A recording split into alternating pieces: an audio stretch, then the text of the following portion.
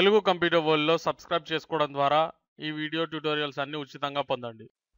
Dear friends, welcome to Telugu computer world. Visual C++ 2010 express tutorials in Telugu సిరీస్లో ఇప్పుడు మనం lesson 11లో ఉన్నాం. సో ఈ 11th లెసన్లో నేను మీకు అప్డేట్ గురించి నేర్పించబోతున్నాను. అప్డేట్ అంటే ఇక్కడ మన విండోస్ ఫార్మ్స్ అప్లికేషన్ నుండి, అంటే విజువల్ C++ అప్లికేషన్ నుండి మనం MySQL డాటాని అప్డేట్ చేయగలగాలి. అంటే సార్ మనం సేవ్ చేయడానికి సేవ్ బటన్ని ఆల్రెడీ క్రియేట్ చేసుకున్నాం కదా సార్ మరి అని మీకు అనిపిస్తుండొచ్చు. కానీ అది కాదు. యాక్చువల్లీ అప్డేటింగ్ అంటే ఇక్కడ డాటాని మనం సమ్ కరెక్షన్స్ కావచ్చు, చేంజెస్ కావచ్చు, ఏదైనా అనుకోవచ్చు. సమ్ చేంజెస్ మనం ఎప్పుడైతే చేయాలనుకుంటున్నామో, అంటే రాంగ్ ఎంట్రీస్ ఏవైతే ఉంటాయో వాటిని అప్డేట్ చేయాలనుకుంటున్నప్పుడు మనం ఈ యొక్క అప్డేట్ అనేటువంటి ఆప్షన్ని యూజ్ చేయాల్సి ఉంటుంది.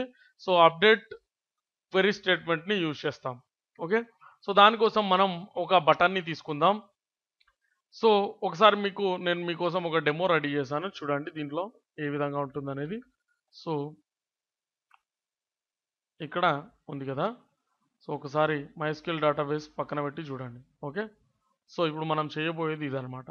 సో ఇక్కడ మనం సెలెక్ట్ చేసుకున్నటువంటి ఐటమ్స్ బట్టి నేమ్, ఏ నేమ్ అయితే మనం సెలెక్ట్ చేసుకుంటామో దానికి సంబంధించిన కరస్పాండింగ్ వాల్యూస్ అనేవి ఇక్కడ వస్తాయి, మనకు తెలుసు, అవునా? సో ఇక్కడ ఫర్ ఎగ్జాంపుల్ ఇక్కడ నేమ్ అనేది తప్పు వచ్చింది అనుకోండి. ఫర్ ఎగ్జాంపుల్ ఇప్పుడు నేను ఇది ఒక లాస్ట్ ఐటమ్ సెలెక్ట్ చేసుకున్నాను, వేణు కాకర్లా అని ఉంది. యాక్చువల్లీ ఇక్కడ నాకు నాగరాజు సమ్ కాశపోయిన వాటెవర్ ఈ విధంగా రావాలనుకోండి. అండ్ ఏజ్ కూడా నాకు 25 మాత్రమే ఉండాలనుకోండి. సో ఈ విధంగా 26 అనుకోండి. సో ఈ విధంగా మనం చేయాల్సి వచ్చినప్పుడు ఇక్కడ సేవ్ బటన్పై మళ్ళీ క్లిక్ చేయలేము, ఎందుకంటే ఆల్రెడీ ఈ ఎంట్రీ ఉంది కాబట్టి, అవునా? సో అప్డేట్ అనేది ఏం చేస్తుందంటే ఇక్కడ వాల్యూస్ని చేంజ్ చేస్తుంది. ఓకే, సో ఇప్పుడు నేను అప్డేట్ బటన్పై క్లిక్ చేస్తున్నాను. చూడండి, అప్డేటెడ్ సక్సెస్ఫుల్లీ అని వచ్చింది. ఓకేపై క్లిక్ చేశాను. అండ్ ఇక్కడికి వచ్చేసి నేను ఇక్కడ లాస్ట్ కాలంని, లాస్ట్ రోని మీరు గమనించినట్లయితే వేణు కాకర్లా 32 అని ఉంది. సో ఇప్పుడు నేను రీఫ్రెష్ చేస్తున్నాను, నాగరాజు కాశపోయిన 26. సో ఈ విధంగా మనం అప్డేట్ బటన్ని క్రియేట్ చేసి మన డాటాని ఇక్కడ మన యొక్క విండోస్ ఫార్మ్స్ అప్లికేషన్ నుండి మనం అప్డేట్ చేయగలగాలి MySQL సర్వర్లో. Okay, so let's do that. So దానికోసం మనం ఏం చేయాలి, ఒక బటన్ని క్రియేట్ చేసుకోవాల్సి ఉంటుంది. సో ఇది కాస్త ఎన్లార్జ్ చేస్తున్నాను. సో ఇక్కడ బటన్ కావాలంటే మనం టూల్ బాక్స్ నుండి బటన్ని ఈ విధంగా తీసుకోవచ్చు. ఓకే, సో ఇప్పుడు ప్రాపర్టీస్ తీసుకుందాం. ఫస్ట్ వచ్చేసి టెక్స్ట్ చేంజ్ చేద్దాం, అప్డేట్, అండ్ నేమ్ వచ్చేసి అప్డేట్ BTN.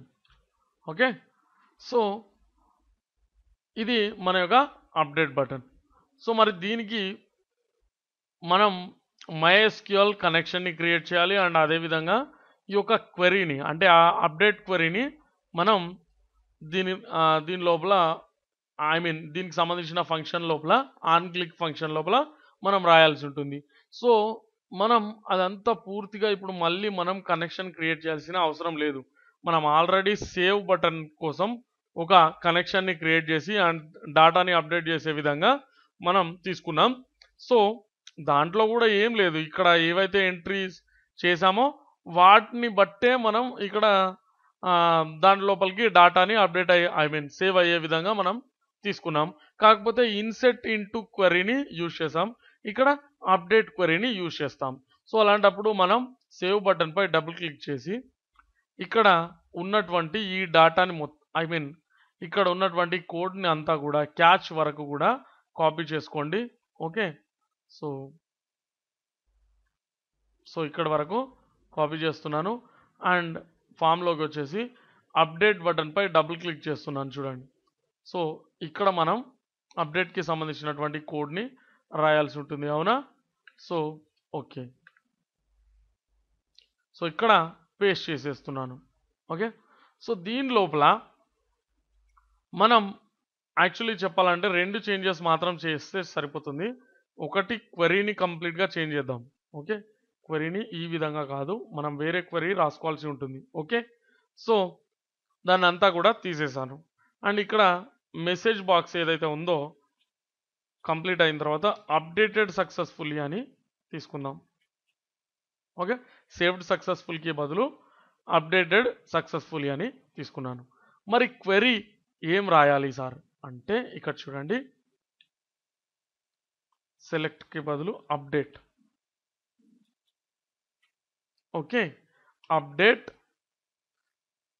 అన్న తర్వాత ఏం చేయాలి, మన యొక్క డేటాబేస్ నేమ్ డాట్ టేబుల్ లేదా database name dot table name.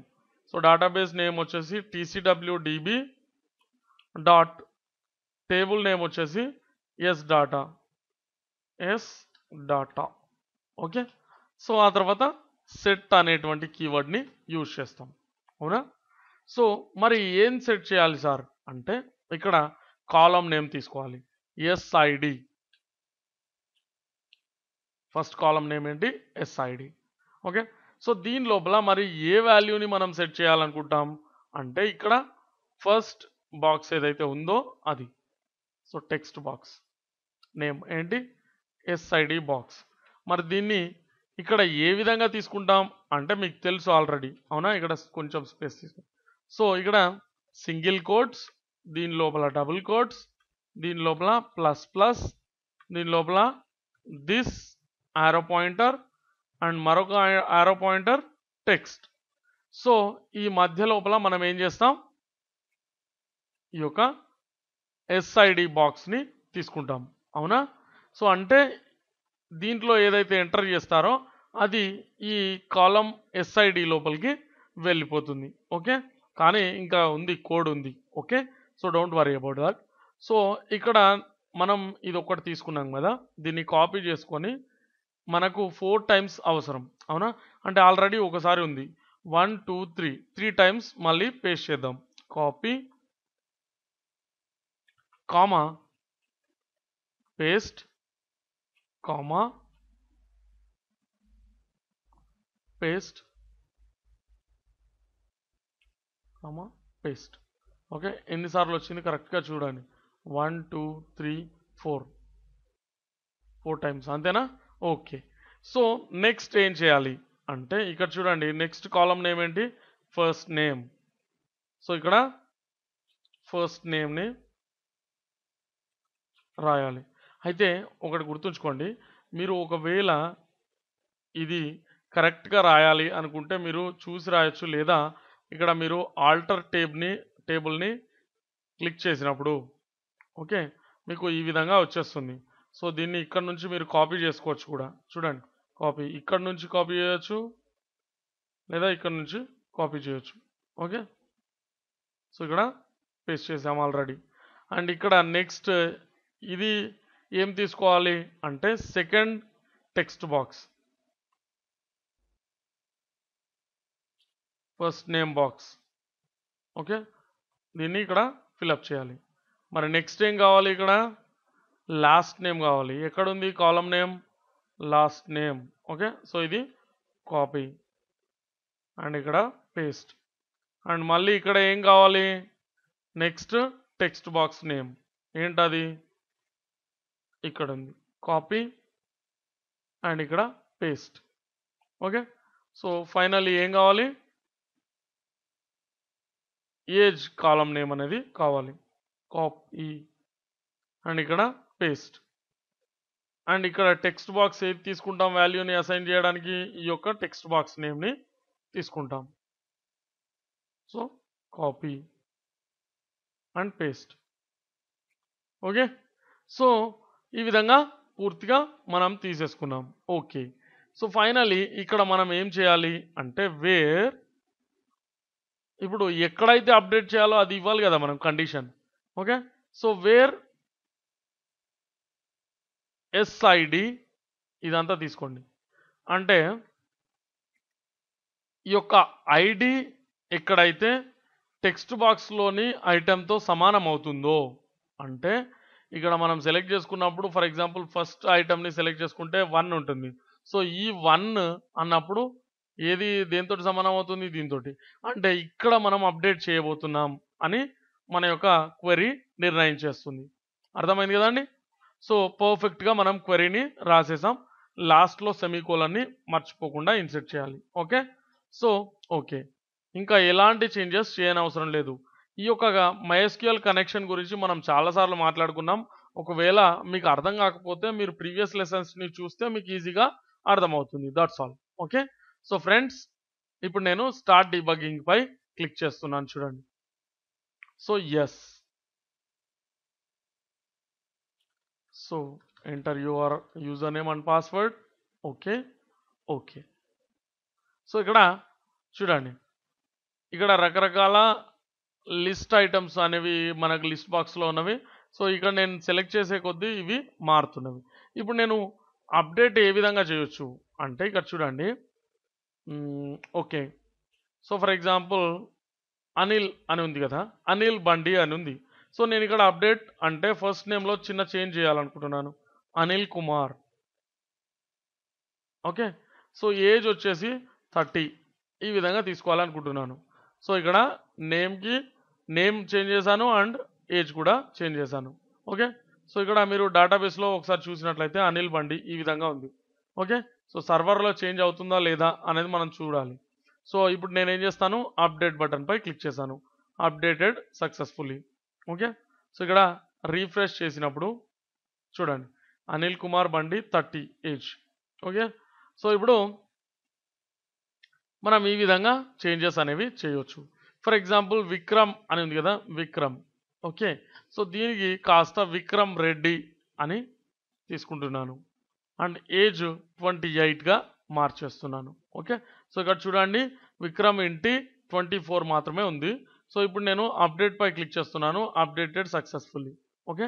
So, ఇప్పుడు ఒక్కసారి రిఫ్రెష్ చేసి చూడండి. సో, విక్రమ్ రెడ్డి ఇంటి 28. ఓకే. సో, మరి కొంత ఇప్పుడు మీకు ఒక డౌట్ రావచ్చు. ఫర్ ఎగ్జాంపుల్ ఇక్కడ చూడండి. మనం శ్రీకాంత్ అనే వ్యక్తి తీసుకున్నాం. కానీ సార్ ఇక్కడ మనం అప్డేట్ చేయడానికి అవకాశం అయితే కల్పించాం కానీ, మనం ఫర్ ఎగ్జాంపుల్ ఇక్కడ ఐడీని చేంజ్ చేస్తే ప్రాబ్లమ్ అవుతుంది కదా! అని డౌట్ రావచ్చు. ఓకే. సో, ఫర్ ఎగ్జాంపుల్ ఇక్కడ నేను 3 ఉంది ఐడీ అనేది. నేను ఫర్ ఎగ్జాంపుల్ 10గా మార్చేయాలనుకుంటున్నాను అనుకోండి. అప్డేట్ పై క్లిక్ చేస్తున్నాను. ఏమవుతుంది? అప్డేటెడ్ సక్సెస్‌ఫుల్లీ అని అయింది. ఓకే. సో, ఫర్ ఎగ్జాంపుల్ ఇక్కడ చూసినట్లయితే చూడండి. రిఫ్రెష్ చూసారా? వచ్చిందా? రాలేదు. ఎందుకంటే ఇక్కడ అప్డేట్ అనేది జరగదు. ఎందుకంటే ఇక్కడ మ్యాచ్ అనేది లేదు. ఓకే. సో, అందుకని చెప్పేసి అది జరగదనమాట. ఓకే. సో, ఇక్కడ ఉన్నవి మాత్రమే మారతవి. అప్డేట్ అనే అంశంలో ఎలా ఉంటుంది? ఉన్నవి మాత్రమే చేంజ్ అవుతవి. అండ్ మాక్సిమం అంటే కూడా మనం ఈ మూడింటిని మాత్రమే చేంజ్ చేయగలుగుతాం. ఓకే. సో, ఫర్ ఎగ్జాంపుల్ ఇప్పుడు మీరు ఇక్కడ 9 అనేది తీసుకున్నారనుకోండి. ఏమవుతుందంటే ఇక్కడ 9 అనేది తీసుకున్నప్పుడు మనకు అప్డేట్ పై క్లిక్ చేస్తున్నాను. చూడండి. 9థ్‌లో ఇవి ఉంది. సో, శ్రీకాంత్ గడల అనేది ఇక్కడికొచ్చేసింది డాటా. ఓకే. సో, ఈ విధంగా మళ్ళీ మనం డాటాని ఈ విధంగా ఇగ వేరే వాట్ వి కాల్ వేరే ఐడీతో కూడా సేవ్ చేసుకోవచ్చనమాట. ఓకే. అయితే సేవ్ కాదు ఇది అప్డేటింగ్. సో, ఈ విధంగా మనం ఈ యొక్క అప్డేట్ బటన్‌ని యూజ్ చేయవచ్చు. ఓకే. సో, మనం సెలెక్ట్ చేసినటువంటి డాటాని ముఖ్యంగా ఏంటంటే ఇప్పుడు మనం దీన్ని ఒకవేళ అప్డేట్ చేసే క్రమంలో ఏంటంటే డిజేబుల్ చేసే అవకాశాలు కూడా ఉంటాయి. మనం ఫర్దర్ లెసన్స్‌లో నేర్చుకుందాం. ఓకే. ఐడీ చేంజ్ అవ్వకుండా కూడా మనం మార్చుకోవచ్చు. No problem. ఓకే. సో, ఇప్పుడు ఏంటంటే లేదా మనం కావాలనుకుంటే వేరే ఫామ్‌లో కూడా దీన్ని తీసుకోవచ్చు. Not a problem. Okay. So, anyways ఇక్కడ మనం రకరకాల చేంజెస్ అనేవి చేయడం జరిగింది. ఓకే. సో, మీకు కొన్ని డౌట్స్ ఉంటవి. ఏంటంటే ఇక్కడ కనెక్షన్ క్రియేట్ చేసేటప్పుడు కావచ్చు లేదా ఇక్కడ ఇది తీసుకునే క్రమంలో కావచ్చు.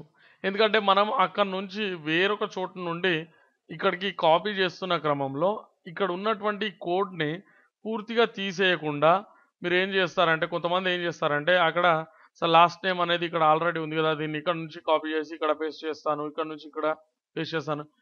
ఈ రకంగా కాపీ పేస్టింగ్ అనేది మనకు టైంని సేవ్ చేయడానికే మాత్రమే, కానీ మనం ఏదో వర్క్ నుండి తప్పించుకోవడానికని కాదు. ఎందుకంటే మన వర్క్ని ఫాస్ట్గా మనం ఫినిష్ చేసుకోవడం కోసం ఒకసారి కనెక్షన్ని క్రియేట్ చేసాం, మళ్ళీ యాజ్ ఇట్ ఈస్గా ఇదే ఉంటుంది. ఇప్పుడు ఈ సర్వర్తో వర్క్ చేస్తున్నప్పుడు ప్రతిసారి హోస్ట్ డేటా సోర్స్ అదే ఉంటుంది, అండ్ పోర్ట్ నెంబర్ అదే ఉంటుంది, యూజర్ నేమ్ అండ్ పాస్వర్డ్ అదే ఉంటుంది. ఓకే, సో చాలా మందికి డౌట్ ఏంటంటే, సార్ ప్రతిసారి మనం కాపీ పేస్ట్ చేస్తున్నాం కదా అంటే, ఒకసారి క్రియేట్ చేసిన విషయాన్ని మనం మళ్ళీ మళ్ళీ చేయాల్సిన అవసరం లేదు. కాపీ పేస్ట్ మనకు కనిపెట్టబడింది అందుకు. ఓకే, సో దాన్ని కూడా మీరు యూటిలైజ్ చేసుకోవాలి. సో ఫ్రెండ్స్, ఈ వీడియో ట్యూటోరియల్ మీకు నచ్చినట్లయితే దయచేసి లైక్ చేయండి. అదేవిధంగా మీ ఫ్రెండ్స్తో ఫేస్బుక్లో కానీ, ట్విట్టర్లో కానీ, వేరే ఏదైనా సోషల్ నెట్వర్కింగ్ సైట్లో కానీ మర్చిపోకుండా షేర్ చేయండి. సో ఫ్రెండ్స్, మీరు షేర్ చేయడం అంటే నాకు హెల్ప్ చేయడం అన్నట్లే. సో ప్లీజ్ ఫ్రెండ్స్, నాకు హెల్ప్ చేయండి. సో మీ ఫ్రెండ్స్తో మర్చిపోకుండా షేర్ చేయండి. Okay, thanks for watching. Please subscribe.